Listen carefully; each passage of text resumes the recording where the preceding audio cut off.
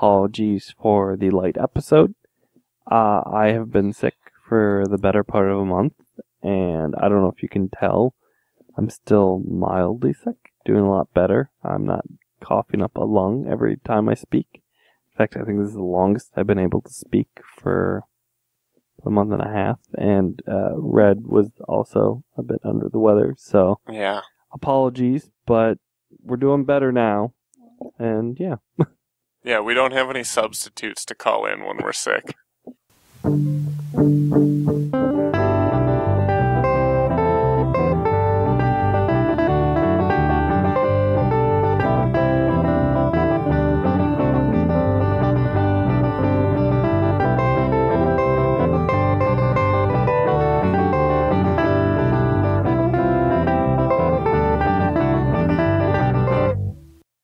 Hello and welcome to Marxism Day. I'm Tony Schmidt.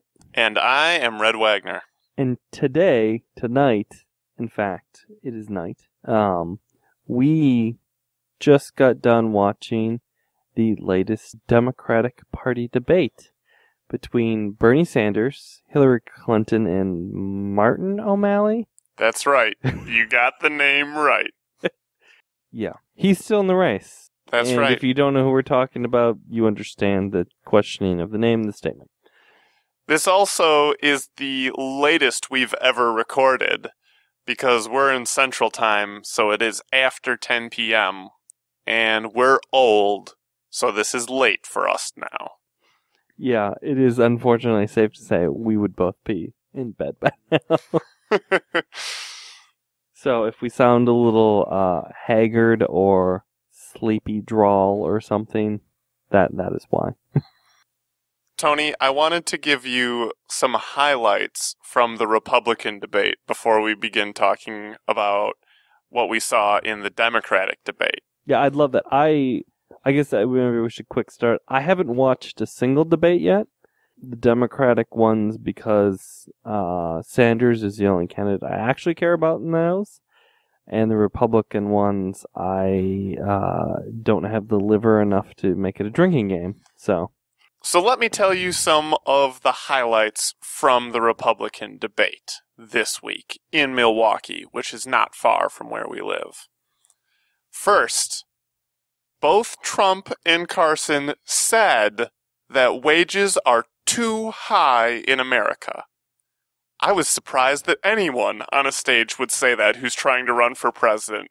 I'm not surprised that they think it, because they are part more so of the employing class than the employed class.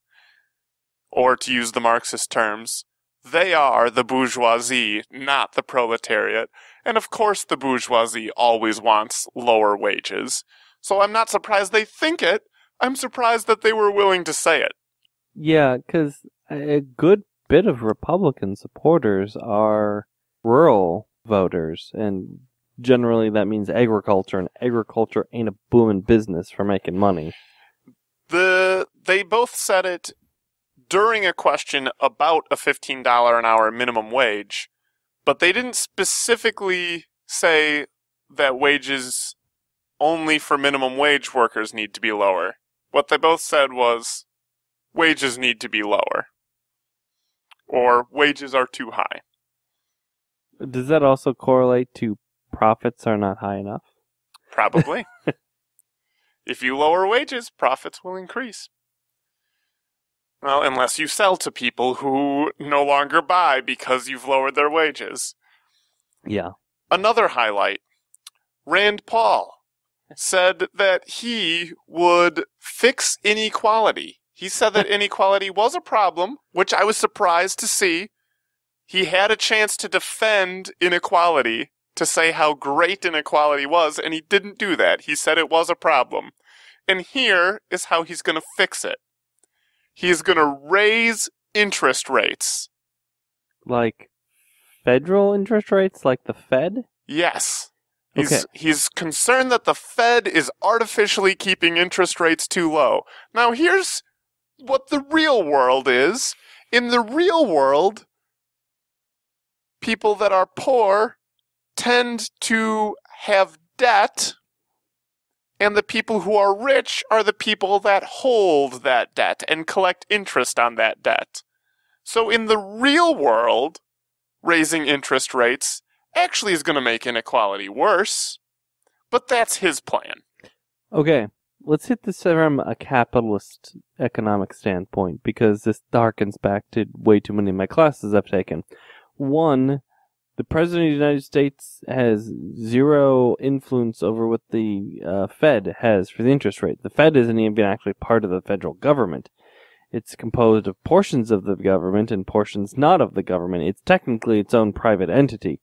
The President of the United States can literally do nothing to influence the rates of the Fed, aside from tanking the economy on purpose or something like that.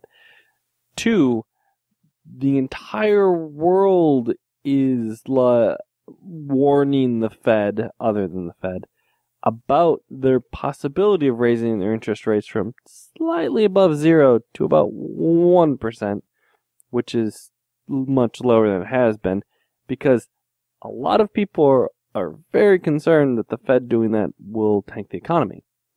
And I don't know. The federal rate is actually sort of more of a symbolic thing. It doesn't really exactly matter to that. And the way things are right now are really, really weird, looking at it from a capitalist standpoint. But raising them, just like, nope, I'm going to raise them, is a bad idea. Like, I'm not the biggest fan of the Fed or the way they do things, because, of course, they're working to preserve capitalism, but, like, if you look at it from just a capitalist economist standpoint, they have good reasons for not doing that. And I'd say maybe in general, it wouldn't be good to push them, because we don't really want another recession or a depression, since, Europe's a little weak now. So that it just seems like a terrible idea all around, and implausible. But, that just doesn't send up to any analysis, does it? Another thing in the Republican debate was something interesting that a moderator said. There was a few times a moderator mentioned that the debate was on the topic of business. But all of the questions, I would have said, are about the economy. It struck me that perhaps to the Fox News moderators, there was no distinction between business and the economy. Yeah, no, I believe that. It's kind of like my degree that I'm working on. I'm getting a degree in economics, and there's a degree in business that's it's very similar, except I'm not getting a business degree technically. I'm just getting a regular degree. But the difference is what people call practical applied and theoretical. And yeah, it doesn't surprise me that they would confuse the two. That's all I have to say about the Republican debate. Let's move on to the Democratic debate. I will say right off the bat, the moderator, I don't know, there were a few other people. They didn't exactly explain the roles of everybody. There was one guy who was clearly asking the majority of the questions. And then there were 3 other people who seemed to also be asking questions. I'm not sure if they were like sub or co-moderator, whatever. I guess it's not important. There were other people there. But they were local Iowans. I don't know. Oh, were they? Yeah. Were they local? Okay, local reporters. They mentioned it very briefly. Okay, so they were like local news people. Okay, that makes sense. Or probably people from their affiliate station. I actually was impressed that they asked some actual questions. And like once or maybe twice even went so far as to say, you didn't answer the question I asked. Mm-hmm. Only once or twice, and they didn't push it beyond that, even though they still didn't answer the question afterwards. I think that was Clinton is the one I'm remembering. I think there was another one, but I can't remember for sure. Mm-hmm. Yeah, so, I thought the moderator was probably the best moderator that we've seen so far. Yeah, so that's nice to see actual basic level of doing your job. Oh, I'll also say, I don't know if it was because we were watching it over the internet.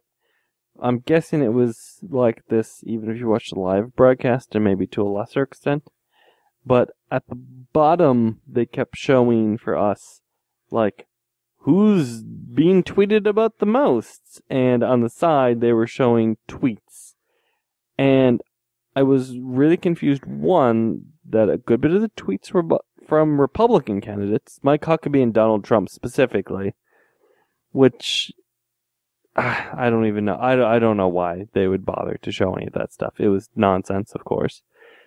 And the other things I noticed was it was people who either were in the Obama administration with Clinton, in Bill Clinton's administration, or Bill Clinton himself being shown in support of Hillary. Yep. It was very obviously and heavily biased towards her. Yep. I think we need to have a whole section of the discussion underneath the umbrella of this debate and the people that put it together. We're trying very hard to make this a win for Hillary. And she had some good moments, but I don't think it was a clear win for her at the end, even though the establishment the establishment Democratic Party was trying very hard to make it so. One example you gave was who they chose to show the tweets from. Another example, the sound bites at the very beginning when they have their little special spiels. Yeah, they gave 2 sound bites to Hillary, 1 sound bite to O'Malley, and 1 to Sanders. And the Sanders one was about Hillary's emails, which is widely regarded as one of the nicest things that he said about Hillary. So clearly whoever was picking those sound bites for the little splash at the beginning was strongly pushing for Hillary.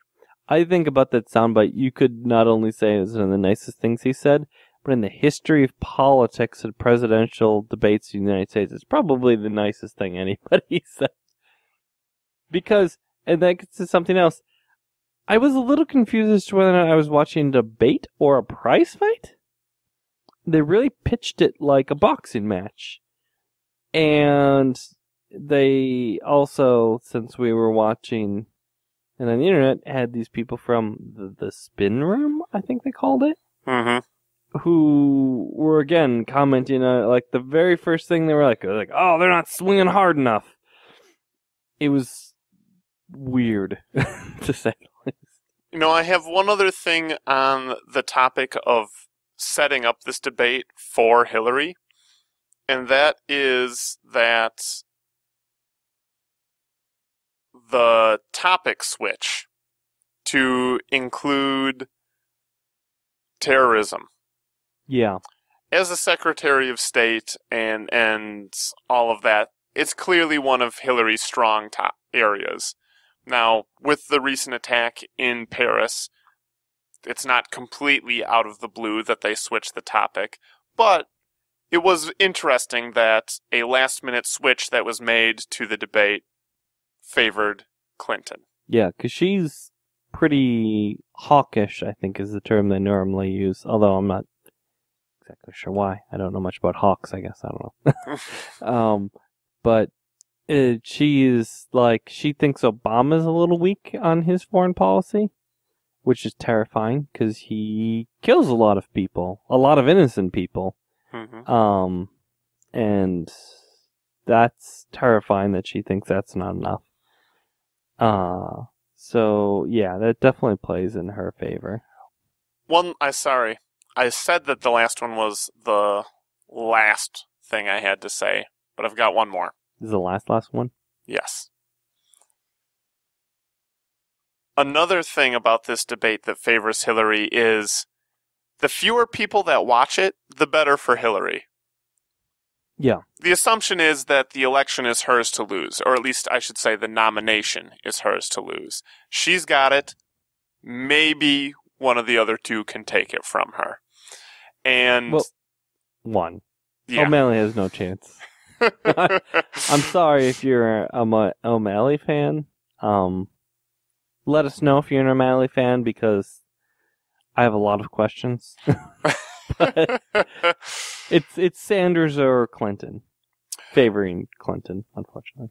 But the timing of the debate is Saturday night. Most people have other things they want to do on Saturday night. In fact, I think it was Salon put out a nice piece on this to show that Saturday night is almost the worst night. Friday is actually the absolute worst night to host a debate. In other words, it's the way to get the fewest people watching.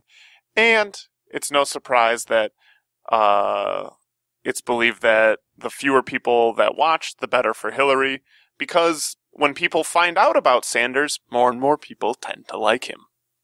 Okay, I do have one other structural thing about the debate.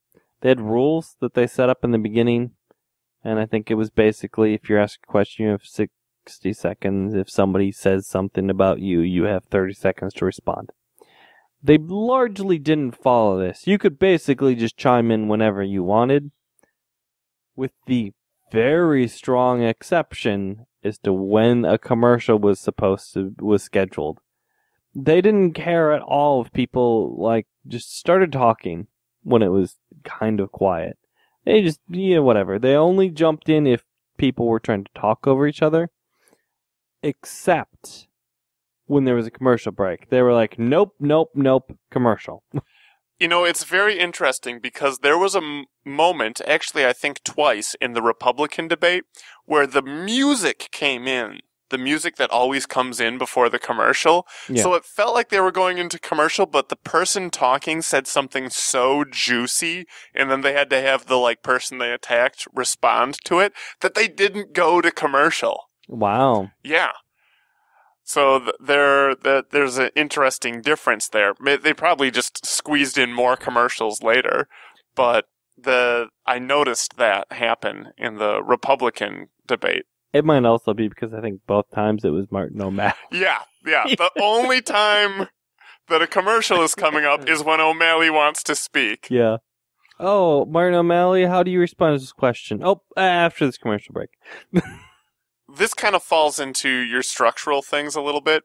During the commercials, we watched online, so we didn't see commercials, but we saw, scrolling updates about the attack in Paris. This just reminds me of, the post-9/11 world where it seemed like the news was always trying to scare you about terrorism. I haven't felt that way. Maybe it's because I don't watch as much news, but I haven't felt that way in a long time. I felt that way tonight. I kept thinking, why do they keep trying to they don't have anything new. It's the same updates there were 10 minutes ago, so why are you telling me all about it again? Keep your anxiety at the highest pitch. Yeah.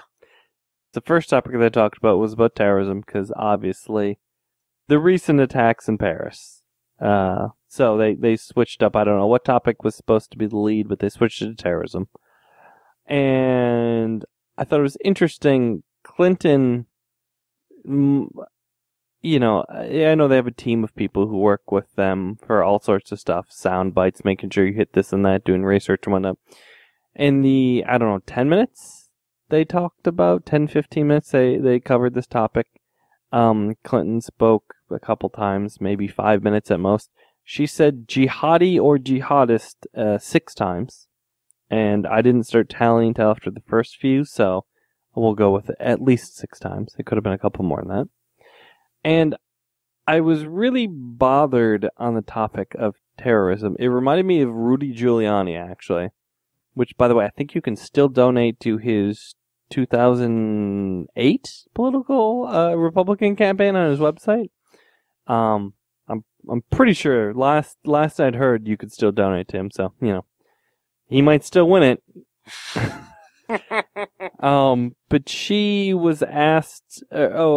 She was attacked by Bernie Sanders about taking donations from big Wall Street banks, which if you go look up and see, yes, they're her leading backers.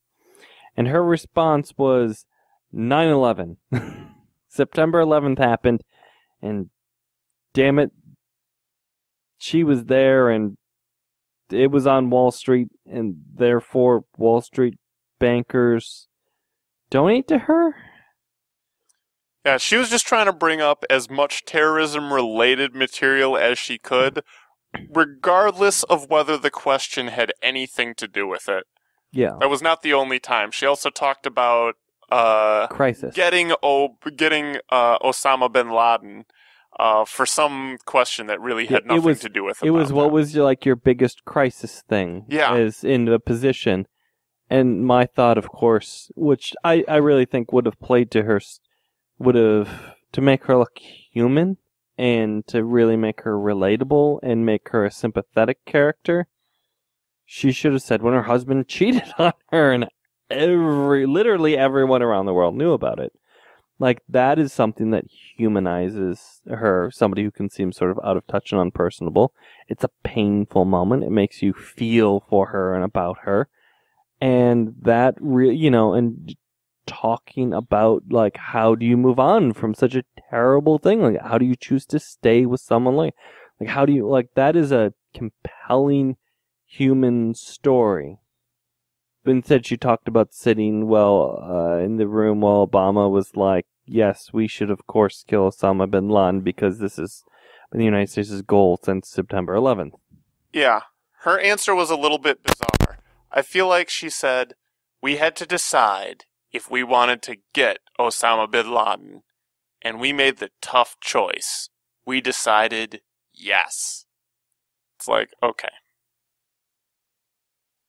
Yeah, she tried to make it sound like they weren't sure if it was him or not, except it sounded like, from things I remember from around the time, that they were incredibly sure it was him. Like, I think they even had, like, the exact height of him due to, like, his frequency of walks and, like, shadows and stuff like that. Like, whatever. Yeah, it was confusing and out of left field. And, like, she could have said Benghazi, too. Like, that's another thing. Like, Republicans like to hit her about that. I'm guessing she's trying to avoid it. But she could have been, like, losing a diplomat as Secretary of State. This is a terrible thing. There's nothing you can do when you're so far away. You just wish that, maybe that's my biggest critique of her, is that she doesn't seem like she has a soul. Like, she's very, like, she's not a horrible human being or anything, but she's like all business, and that's it. I think she's kind of doubling down on this almost Margaret Thatcher-esque, like, really tough lady kind of image. Oh, yeah, I can see that. Can we talk Obamacare? Yes. Let's talk about the Affordable Care Act. It's okay to call it Obamacare. Obama calls it that now. Yeah, I do think that's interesting. I think probably because it's to the point where the Republicans are so going after it in such a comical-esque thing that it's almost a point of honor. Yeah, I mean, there's nothing in the name Obamacare that's inherently negative, so you might as well claim it. Like, yeah. It's actually going to make it more famous, probably. Yeah. Anyway, there was a small bit of the discussion about Obamacare. This is what I think is interesting.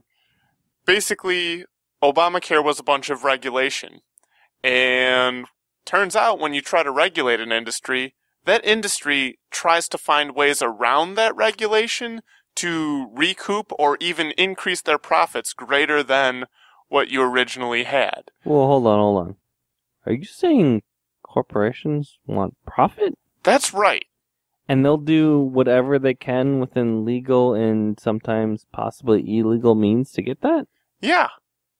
Huh. And the question that was asked in the debate was about the propagation of high deductible plans. In other words, insurance companies don't cover you as much as they used to. They used to cover more of the stay. Now you've got to pay $1,000, $2,000, $5,000, $10,000, whatever. You have to pay a big chunk of your health care whenever you actually have to use it. But boy, at least I got that health care that I still can't afford.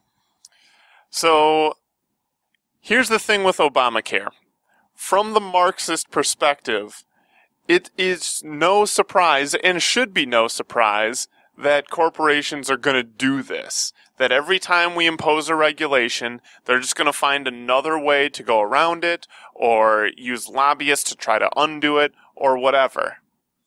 The answer to providing good health care, instead of passing regulations and hoping that private insurance or private health care doesn't find a way around it, we could do that, continue to pass more regulations and hope that they don't find a way around it, or we could just have a healthcare program that covers everyone. The government can sit back and make rules and hope those rules work, or the government can take over and do what needs to be done. Yeah. I guess it's too scary to say the government should take over and do it, but Medicare is extremely popular. Works well.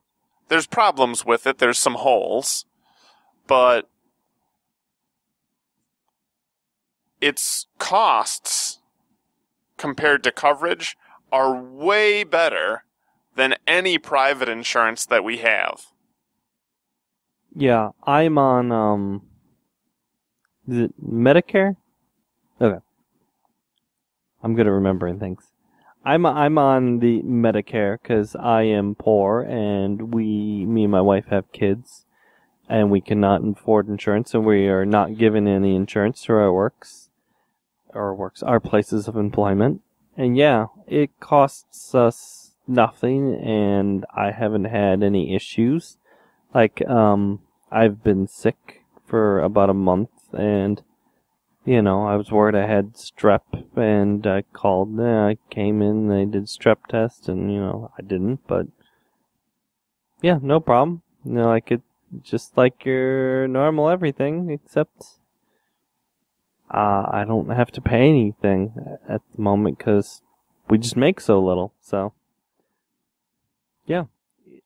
I've not had any problem, or, the biggest issue with it, I'll say, is that every year, or sometimes slightly more often, we have to give proof of how much money we make and things like that. And like if we move or if we get a raise, we have to do it.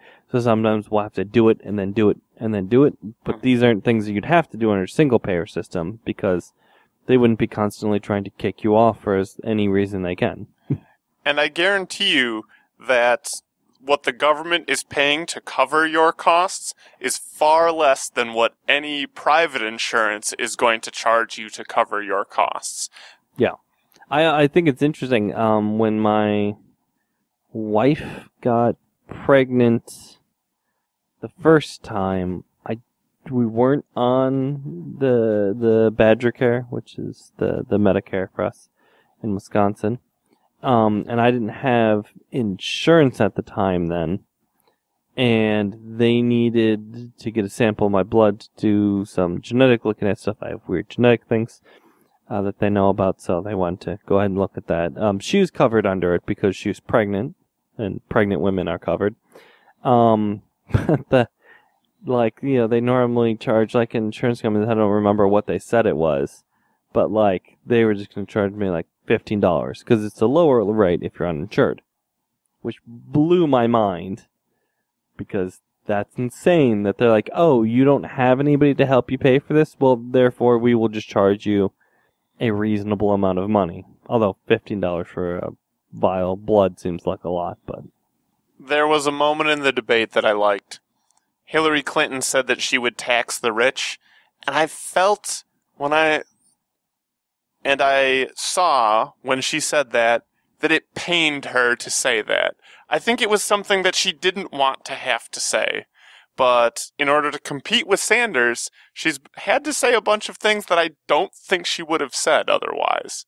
Yeah, I think that's a kind of a good characteristic of a lot of the things she said. I don't pay a huge amount of attention to Hillary, but we saw Sanders speak a few months ago now. And his messaging was more or less the same. That is what we saw. And from what little I've paid attention to Hillary, her messaging is pretty radically different from what she had been doing. Like, I think that's a very interesting differentiation, is that he's basically just sticking to his guns, which is largely domestic policy and specifically income inequality in the economy. And those are, I think, probably definitely the places to start for things. And she's had to move from her stances previously to go further towards at least making lip service to some actual change, which I think it's pretty safe to say if Hillary Clinton is elected president and the Democrats control 100% of the seats and everything, and like the Supreme Court will pledge a blood oath that they will always vote in favor of any law she passes, she won't do anything about taxing the rich. Or if she does, it'll be within 5% of what it is now. Yeah. Hillary Clinton, I think, will prove to be a very moderate leader.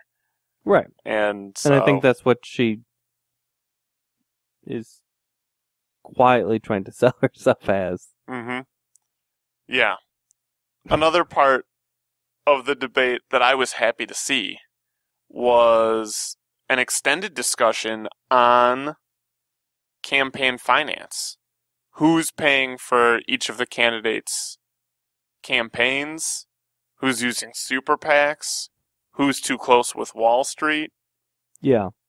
And I think maybe I should say here, it was probably very obnoxious to read.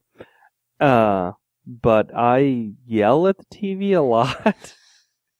That's probably an understatement. I yell a lot at the TV when I watch TV, which is why I don't watch a lot of TV.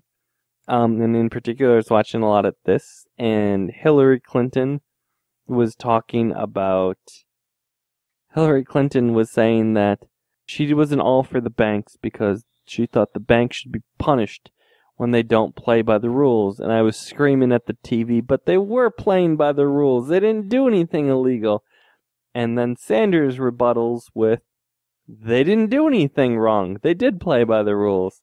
And that made me very happy. It was a very exciting moment where Tony yelled at the TV to correct Hillary Clinton's lie, essentially, and then Sanders said the exact same thing that you said, which was wonderful. Yeah.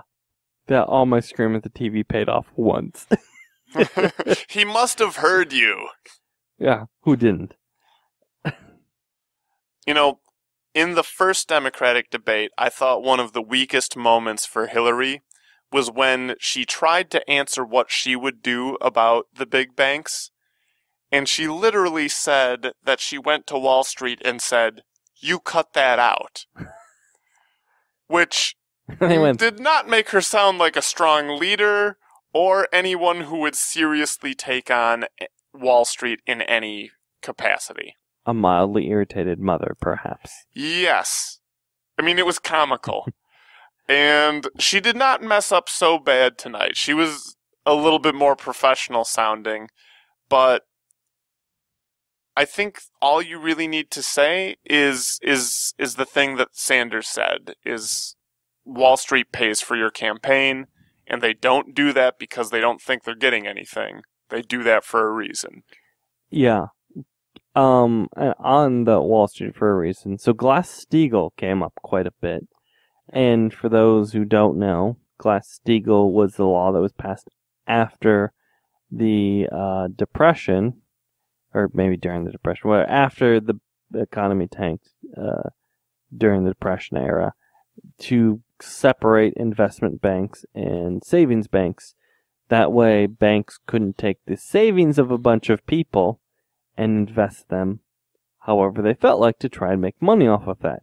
That's pretty common sense, and that was repealed by Bill Clinton with the cheerings from the Fed chairman, Alan Greenspan, who is a libertarian. So it's not too surprising that Hillary Clinton was the only candidate who was not in favor of reinstating Glass-Steagall, saying something like it wouldn't fix anything, with the exception of the fact that she's ignoring it would have definitely prevented the crisis that we most recently had in the way it happened. It won't prevent all crises, but it's a good step to making it so that the government isn't on sort of the hook, as they like to say, for paying for it, because otherwise, if it's just an investment bank messing around with questionable investments, if they go under, they go under. But the problem that they could be mixed is that everything was backed on mortgages, and mortgages affect regular people, and it was then dumbly distributed everywhere. But, like, basically, it was because they took the savings of everybody and gambled. It's like, if you worked at work and you were somehow allowed, or at your job, you're somehow allowed to take all the money out of the till in the safe and then go to the casino and gamble on it, and if you accidentally lost all of that money, somebody would just come and replace it all for you. I mean, you have nothing. You literally have nothing to lose and only things to gain. One of the things that came up in tonight's debate was how people would staff their cabinets. Not in detail, but mainly in relation to the Wall Street question. Would you have Wall Street establishment folks in your cabinet? I thought that was very interesting. I don't think that ever came up 4 years ago or 8 years ago. Or with the Republicans, because the answer would be, well, why wouldn't you? Mm-hmm. So I thought it was very interesting that essentially the candidates were put in a position where the strongest answer was, I will not put a Wall Street establishment person in my cabinet. Yeah. I can't remember if Clinton actually said that or not. I think she spouted it. I don't even remember. Yeah. But I wanted to ask you, how cool would it be if Bernie was the nominee, was the president, and appointed Yanis Varoufakis as part of his cabinet? Do you have to be a U.S. citizen to be part of the cabinet? I don't know. Let's say not for this. If not, I mean, yeah, I only wonder because it's part of the order of succession for president. And he obviously wouldn't be eligible to be president. No. You can't be president if you're not a citizen. He's a Greek citizen. That would be phenomenal. I don't think Bernie is that radical, unfortunately. No. But boy, he would be my pick. Because, yeah, that guy's amazing. I'm so sad he's not part of the government anymore. But then again, in Greece. But then again, it's probably good for him that he's not part of that government anymore. You know, I have another question. Sellout. Sellouts, I should say. I have another question for you, Tony. Yeah. Are you more socialist than Eisenhower? Yeah, obviously. that was a little. I'm a little concerned about that because Bernie Sanders, I guess we should say, made the comment that because he was asked about what tax rate what he would charge the rich for taxes, and unfortunately he wouldn't give an actual number. He said higher than it is now, but then he said not as high as Eisenhower had it at 90%. I'm not as much of a socialist as he was, which is an amusing sound bit, but it worries me if he's backpedaling a bit on this, no, I'm a democratic socialist thing. Does this mean he's trying to give himself a distance from the word socialist? Because if so, I'm concerned because, one, I don't think that plays to his strengths. And two, he's been pretty firm on that, and backing off now would be weird. I mean, it could just be a funny quip, And that's an amusing quip then, and I'm fine with that. I think it's more than that. I think what he's doing with that is an attempt to normalize the term. Oh, okay. Take a mainstream guy, say, this guy was basically a big old socialist, and I'm pretty close, maybe not so far. And so I think that was part of his normal deal, because one of his normal kind of talking points is, yeah, I'm a socialist, and I really don't think it's that weird. Yeah. And I don't know if it came off that way. I think what needed to happen for it to come off that way was more questions about him being a socialist, which we didn't see in this debate, which I thought was really interesting. No, because it's not focused on Hillary then. If the question was like, how do you think Hillary benefits from not being a dirty socialist like you, then maybe, but... Yeah. I think that socialism is actually quite popular. I would love to see a question coming up to say something like, what is your stance on capitalism? Oh, that'd be great. Although Martin O'Malley basically gave that answer, and I think his answer was, I love capitalism, God bless capitalism, nobody touch my capitalism. Yes. Yes. For a moment, he turned into a libertarian who says, the thing we have now isn't capitalism. Capitalism is this wonderful version of the thing that we have now without its problems. That's what I support. Yeah. Oh, well, it's a good thing he's not gonna win. Again, I apologize to any O'Malley supporters. That's it for my notes. What do you have left? All right. I have just a couple things, sort of little side notes. One is that something that I wish would be highlighted more. So there was a vote on, I don't even remember what they're calling it anymore. It was like SIPA, then it was like CISPA, or something. It's this internet-like surveillance thing.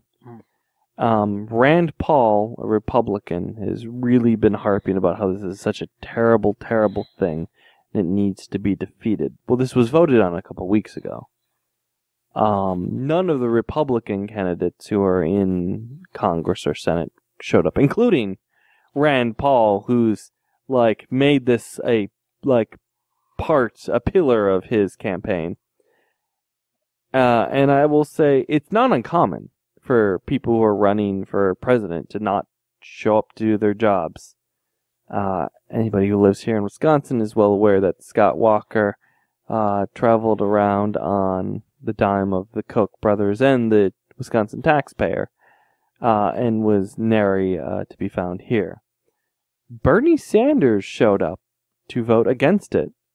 Bernie Sanders also last week introduced legislation to remove marijuana from the federal drug list thing, so that states who legalize it, you don't get the problem where the federal government can still go and bust these dispensaries and other such things.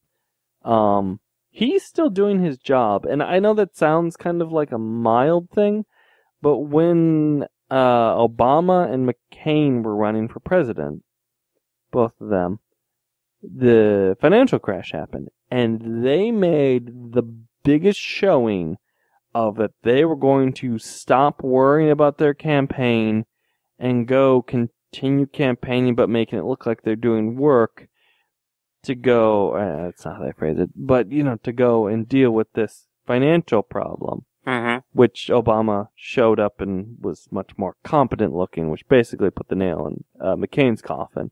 But they made it a huge deal that they were going to actually do the job they were being paid to do and not just keep running for president. And Sanders has been consistently going back to make sure he goes to votes, committee meetings, and putting forth legislation. I really feel like that needs to be highlighted because that's very rare, which is terrifying because I don't know if people are aware, but senators and congresspeople make a huge amount of money. They are very well paid for the little they do. Yeah, I just think he should be highlighted for that. The last little note I have is again, sort of tied back, not necessarily into the Wall Street stuff, but just the Hillary Clinton and her relationship with corporations. Because, people have their closing statements, and of course in their closing statements, people say, like, oh, I want to thank my wife, my blah, blah, blah, blah, blah. Hillary Clinton's first thing was she wanted to thank CBS. She was the only one who thanks, I think both Sanders and O'Malley thanked, like, the people who watched and were there or something like that, the place that was hosting them. But Hillary Clinton made sure she thanked the corporations before friends or family or supporters. And I think that's really the most telling thing about her. Like, if you need to know one thing, it's that she feels that the corporations are to be thanked before anyone else. I think what's interesting to me is that was the standard for a long time. In previous debates, people always thanked the corporation hosting it, and you'd get it down the line, every candidate doing that. Well, I think what's different now is that we have some that don't. Yeah, that could be. Which points, it doesn't mean that, Hillary is the establishment candidate. Oh, yeah, very clearly.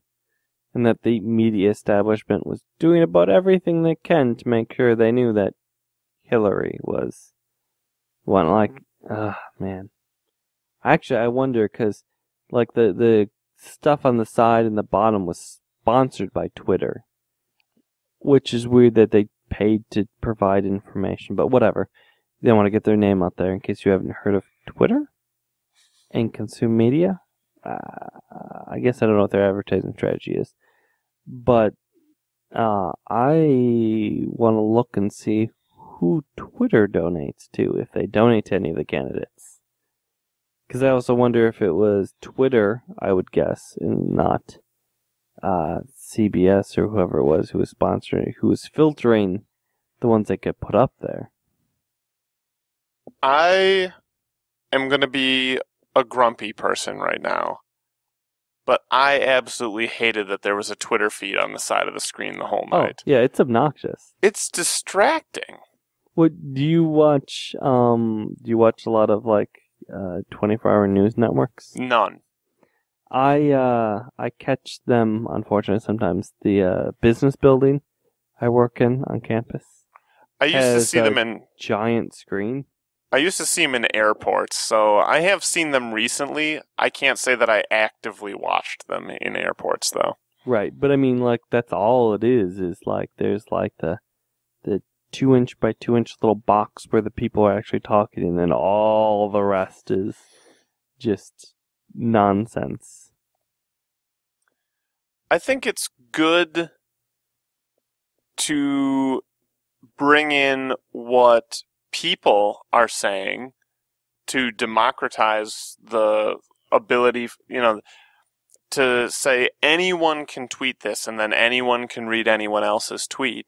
I think that's a wonderful thing. Yeah. To say what Donald Trump said about the debate, I don't care. You don't need to invent a new piece of software so that Donald Trump can get his opinion out there. He can do that anyway. That's not kind of the point of Twitter or at least not what the point of Twitter should be, in my perspective. Yeah, they very much undercut themselves, because at the beginning I think they said, join our conversation by using the hashtag, whatever. So yeah, and it started out where it was just mostly normal people. But they, pretty quickly undercut themselves when, most of what they put up, because you have somebody filtering this, was people quoting what was going on, or people being like, now we're talking about this on the debate. So there's pretty little opinion anyway.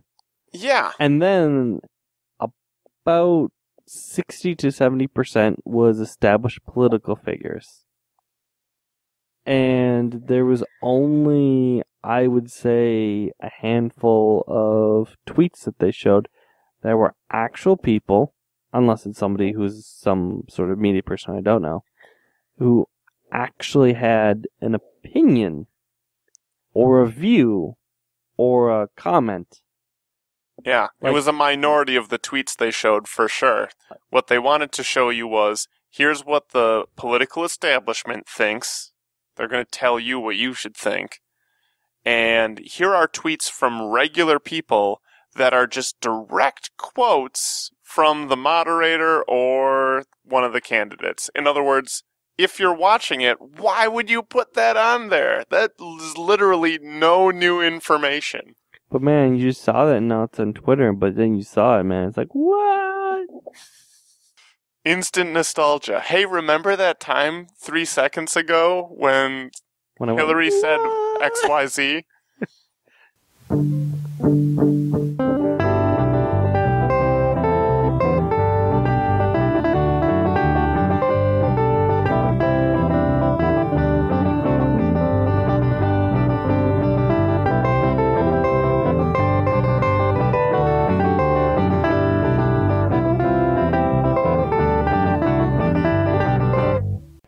Marxism Today is created by Red Wagner and Tony Schmidt, and is a project of the Democratic Socialists of America, Madison, Wisconsin chapter. We are not official spokespeople of the DSA, and the views expressed in this podcast are our own. You can find us on Twitter at RedWagner2, that's the number 2, and SchmidtAJ, that's SchmittAJ. Our episodes are all available for download on our blog, marxismtodaypodcast.wordpress.com. You can share your thoughts about this episode and others on our subreddit, reddit.com/r/marxismtoday. Also, you can find information about the Democratic Socialists of America Madison chapter on our Facebook page, facebook.com/DSA Madison. Thanks for listening. We'll see you next time.